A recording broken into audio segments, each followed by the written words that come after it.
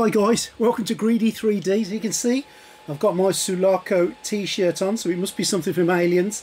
Sulaco, just remember that, Sulaco, say no more. Today we're going to be doing, or I'll show you how we did, Bishop from Aliens, the artificial person here. One of the Aliens diorama. I am surrounded by Aliens bits and bobs.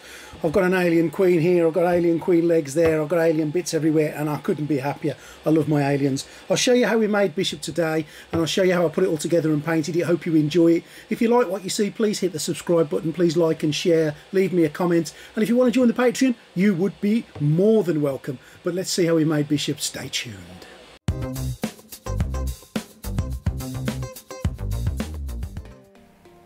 Bishop has been printed on the Uniformation GK2 using some Sunlu Basic Grey, and as ever this amazing printer has done a fantastic job.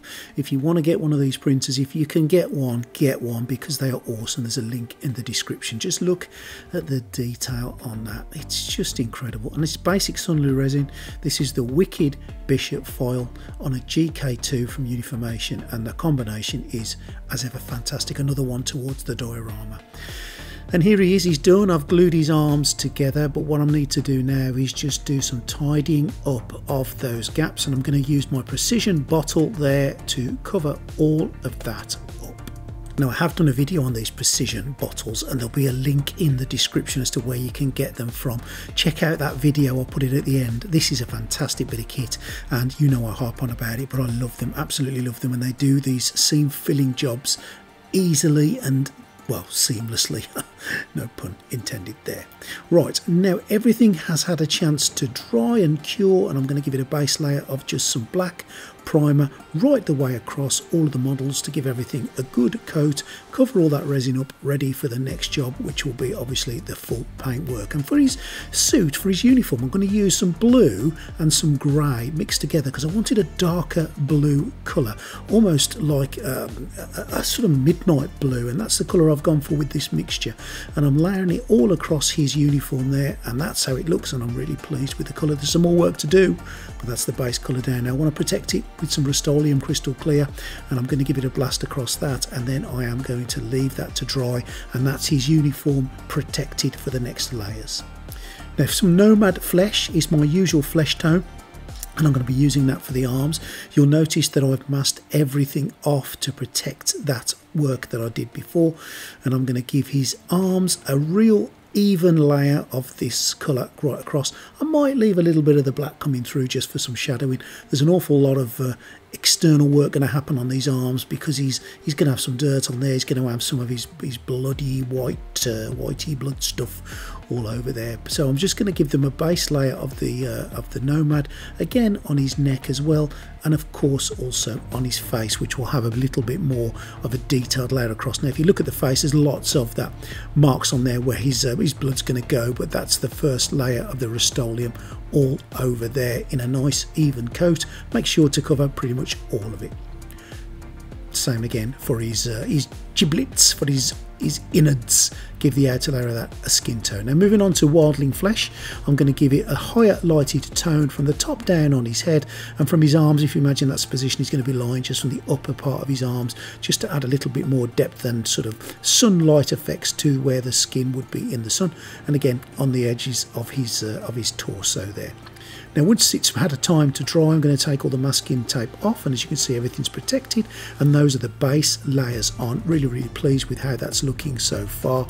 And I'm going to take my Rust-Oleum once again, and I'm going to cover all that skin up to make sure that all the work I've done so far is protected. When you start to handle it in the painting stages, you don't want it to come off, you want it to be there and stay on there ready for the next level. Now this is called Bleached Bone, but it should be called Android Innards, because this is what I'm going to be using to give Bishop his signatory white intestinal look. And I'm using my airbrush to just direct this carefully and accurately inside his guts, in his giblets, to give him all those pipes and wires that you know so well from the movie. Try not to get it all over me pink, and that's what I'm left with at the end. That's a perfect colour. I'm really chuffed with it.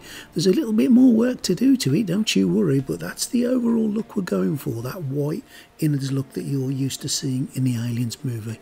And I'm going to take some of this Tesseract Glow here. It's one of the Citadel colours, and I'm not going to use too much of it, but I just want to give him a little bit of a kind of a yellowy, gruesome look, and I think I've achieved that with that colour. Again, really pleased with how that's turned out. Now, what I want to try and do is make him look slimy and wet and oozy, so I'm going to use some of this metal varnish. This is gloss varnish, not matte, and I'm going to liberally apply this. I'm going to give him stacks and stacks of this stuff just to get him to look like he's all slimy and wet and horrible, and that's worked an absolute dream. Don't use matte varnish, use something shiny, and there we go. You can just see him glistening in the light.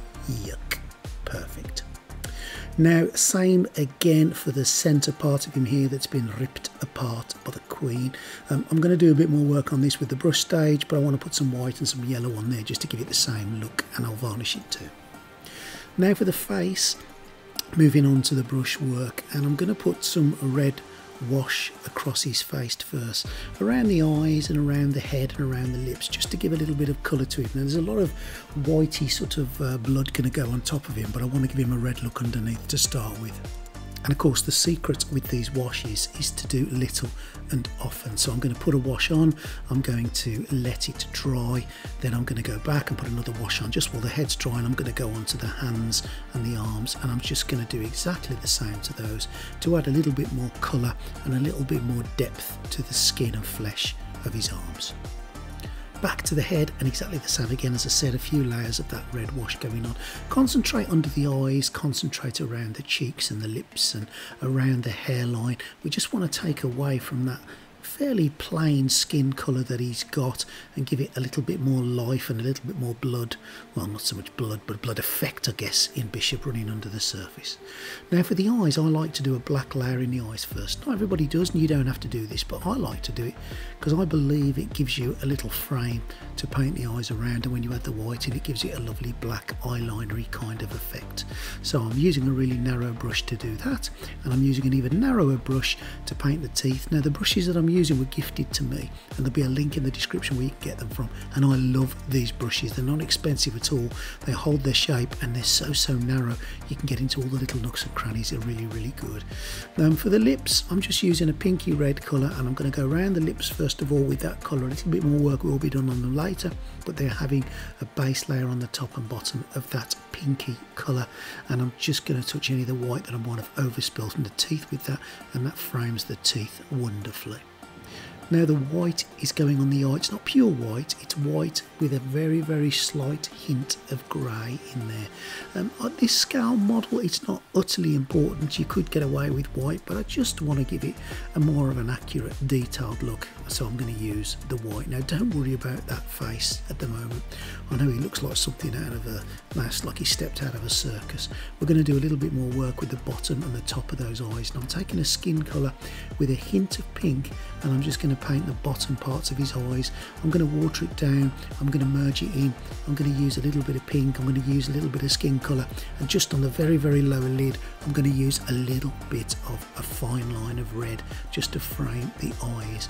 Again, when you look really close, it looks a little bit strange. As soon as you pull away to normal distances, it looks absolutely fine. Keep going with the pink and the skin colour till you merge that all in, and until you're happy with the result. And then I'm going to put in the irises. Now Bishop is lying on his back looking up and left, so that's where his irises are going to go to start with. And just semicircle them, take your time, use one of those really narrow brushes, and that's the kind of look I'm going for. I'm fairly happy with that. A little bit more work to do on the eyes, take away that eyeshadowy look at the top, but I'm quite happy with that. Now his lips, while the eyes are all drying, are getting a light coat, just using a lighter pink on the top of the bottom lip and the bottom of the top lip just to make them look a little bit more pizzazzy.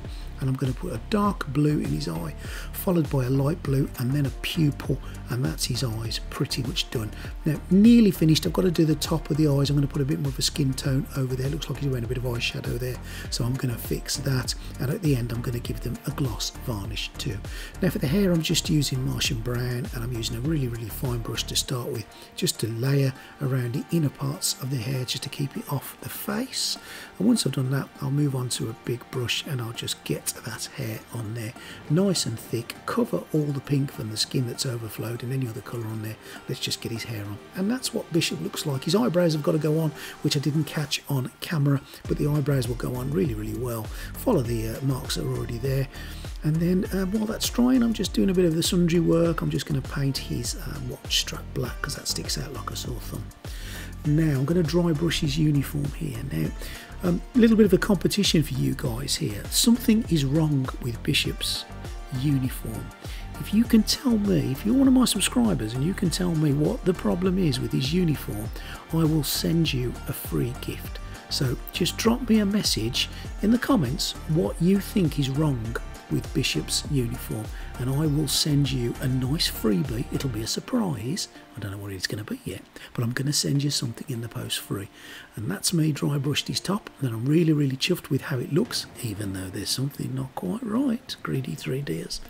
Chuffed with how that looks there.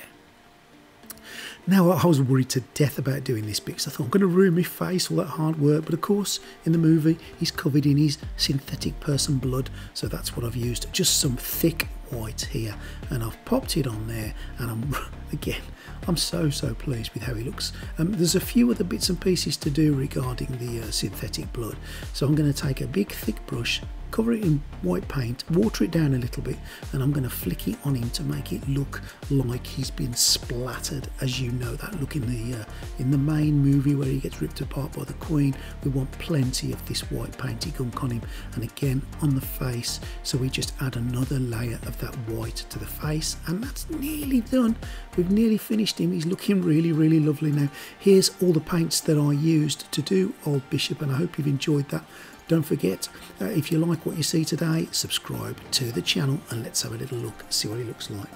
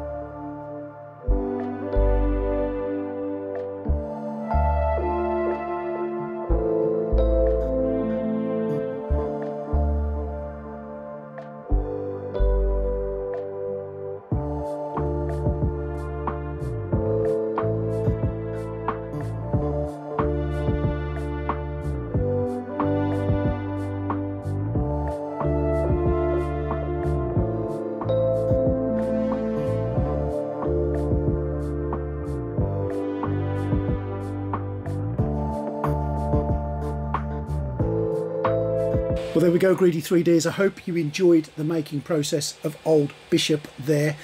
If you did like what you see, please leave me a comment. Please subscribe. Please like, please share with your friends, really would be appreciated. I want to take a moment to thank the Patreons. Without you guys, all this would be so much more difficult. Thank you so much for your support. If you want to join the Patreon scheme, all the links will be in the description below. Come and join the Greedy 3D team. Come along, we would be more than happy to have you. Hope you've enjoyed today. See you next time. Alien Queen next time, I think. We'll see if we finish it in time. I'll see you next time on Greedy 3D.